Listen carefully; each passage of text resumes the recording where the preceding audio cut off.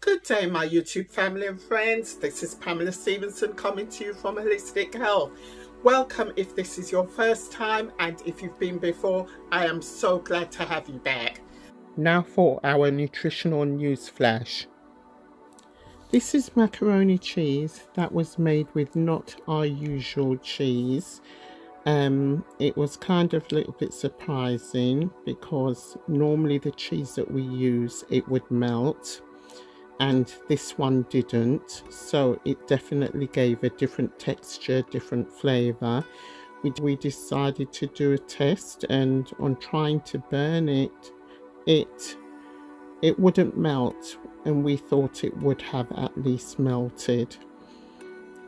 Basically, anything that you put in your body that cannot be digested, or that, for example, as in the case of cheese, cannot melt, then you have to question, should you really be eating it? Should it be going into your body? We decided to do another test as my gas ran out on the first test.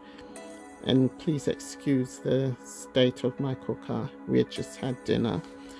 But what we found was, on trying to burn it to see whether or not it would melt, it wasn't melting. All it did was it burnt, and it gave off such an unpleasant odor. Now, I would imagine that something giving off that kind of an odor would make you question, is this food? Is it real cheese? But apparently it is real cheese, but it's not the kind of cheese that I would consume. So basically, I am just making you aware of what exists out there. There are all types of cheese. Please check them. Check that it's the one that you need.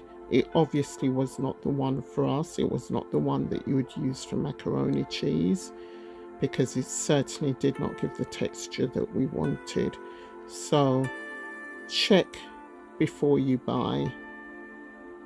If you're not sure of something, then just buy a little bit and try it. And if it doesn't work for you, then go for something else. And that's the advice that I can give.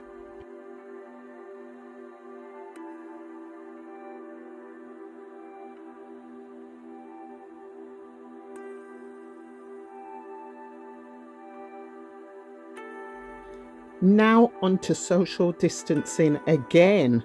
I spoke about it in my last episode regarding the beach. Now I'm taking you to Soho, London. But this time the distancing is a lot worse, as you can see in the picture, which by the way looks like sardines in a can. It was taken on the very first Saturday that lockdown was lifted, with the pubs and the bars all opening. People totally forgot about social distancing, and what concerns me is the fact that pubs and bars are allowed to open, where you know social distancing is not going to be practiced, and our church buildings remain empty because of the stipulations that has been placed on our leaders. For example, being told we cannot sing, which makes up 50 to 60% of our services, defeats the object of having a service. We have adhered to the governmental guidelines regarding the 2-meter distancing, which they have constantly reminded us about, and we've prepared our churches with the necessary equipment ready for opening, only to be let down by the government that we cannot sing. I was led to believe that if you are 2 meters away, and especially wearing a mask, you were at a safe distance from catching the coronavirus from somebody else. The question is, are we being led a merry tale? Think about that.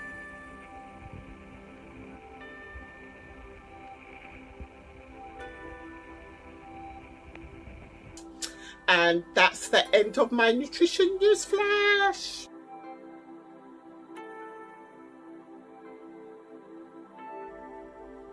Now to continue with the topic of vitamin A. Remember, we were going through the benefits of vitamin A, so now we're going to continue.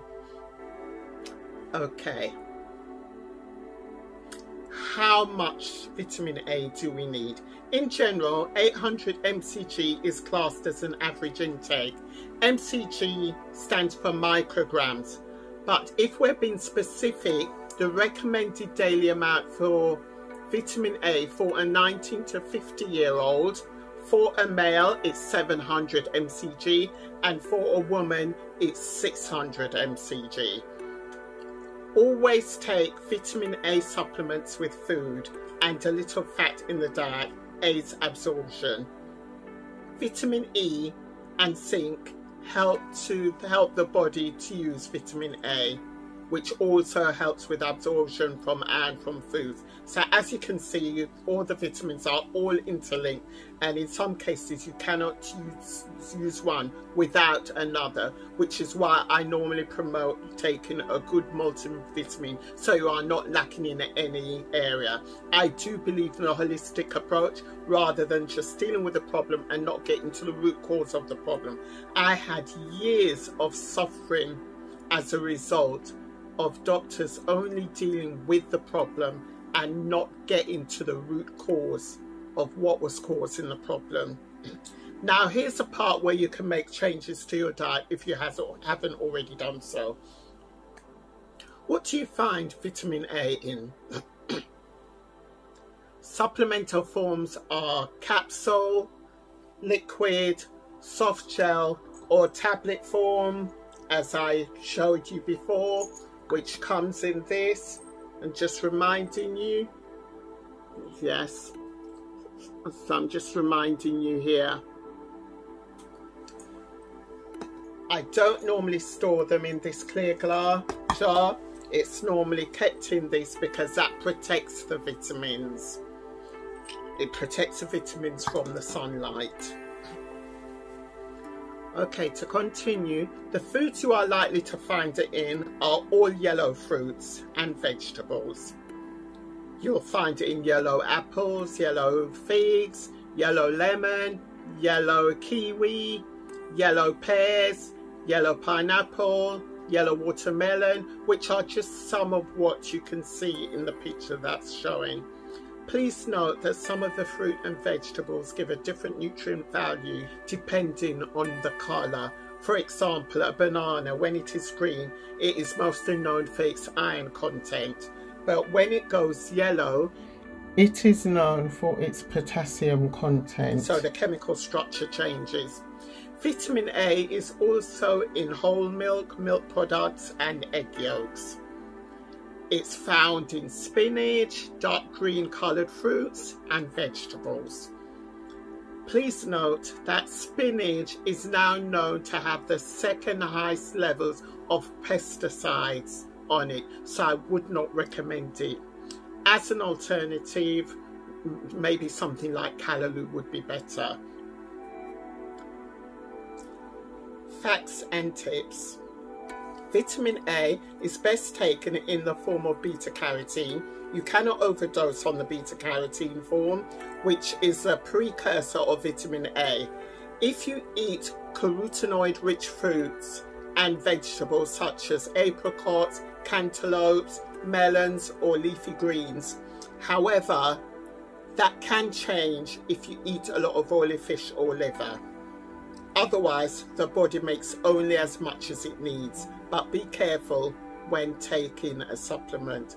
Just take the recommended dose and do not go for the store brands, as you can end up overdosing on them, as they can be quite toxic. Please note that it's no longer advisable to eat liver, as all the toxins from the animal is stored there, and you don't want to take it on. So that's all for today. I hope you also found this session just as informative as others. There wasn't enough time to touch on arthritis, as I did say that I will touch on arthritis, so I am hoping to cover that in the next episode. So please like, subscribe and share with as many people as possible, because if you don't need the information, somebody else might. And remember to hit that notification bell if you want to know when the next episode is out. So goodbye and God bless. Bye.